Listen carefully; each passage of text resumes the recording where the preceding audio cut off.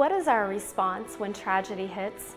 With all of the terrorist acts and natural disasters we've seen in recent years, it seems natural to see all the darkness in the world and live in fear of what may come next.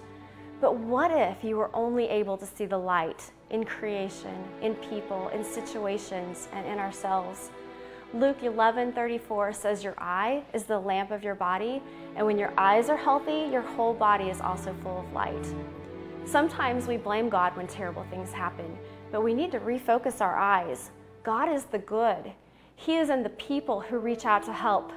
He is in the relief efforts. He is in that neighbor that brings food. He is in the glow of the moonlight, and He is the sun that still rises after the night.